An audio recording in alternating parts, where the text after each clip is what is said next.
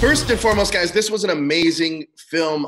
First of all, I was a big fan of the graphic novel, and holy crap, this like hit me so hard. Great film. Can you guys talk to me a little bit about your characters and how they kind of play into the role of the old guard? For Merrick, he finds out from Copley that there's a group of people in the world who are immortal. And Merrick is the CEO of a big pharma company. And so, of course, this interests him. And so that's sort of Merrick's, how he's related to the old guard. In terms of Merrick, I think we want to believe at the beginning that he wants to find the cure.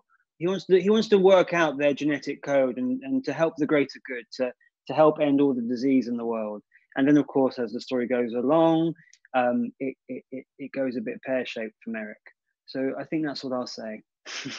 And then Copley, he's the one that kind of gets Andy's team involved. He obviously knows Andy's team has a past.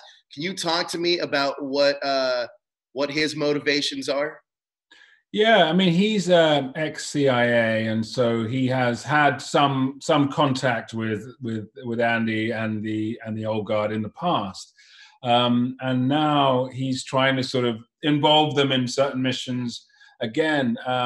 And, you know, he is somebody who has gone through a lot of, a very sort of specific bereavement in his life. And so it is dealing with that. And that bereavement is then informing some of the choices that he's making. And these choices are starting to cross moral and ethical lines, maybe even his own.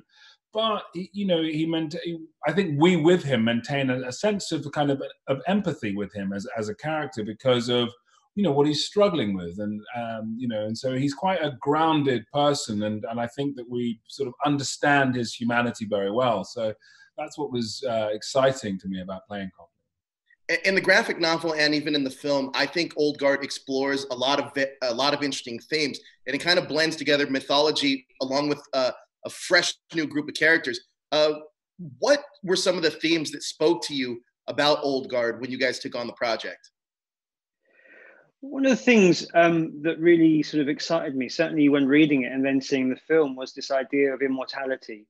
Obviously, that's been around forever, no pun intended, but it deals with it in such a way where you really feel the weight of the world on these characters' shoulders.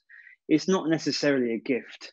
It's something that is a burden.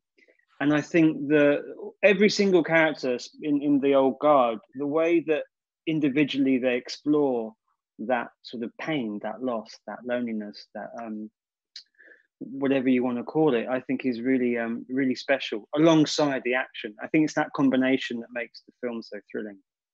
The film's fantastic. Chiwetel, I want to switch gears for 1 second. I know the Doctor Strange sequel has been increasingly one of Marvel's most anticipated releases. Have you gotten an update when you guys are expected to start up on that? We're hoping to start pretty soon, is what I can tell you. So, you know, as soon as possible. You know, so we're all really excited to get going and to get cracking with it. So, yeah, can't wait. Well, I can't wait till everyone can see this film because I'm going to have a big, well, not big, but a release party at my place because this film is amazing. It's incredible. I thank you guys so much for your time. I appreciate it. Thank you. Thank you. Thank you.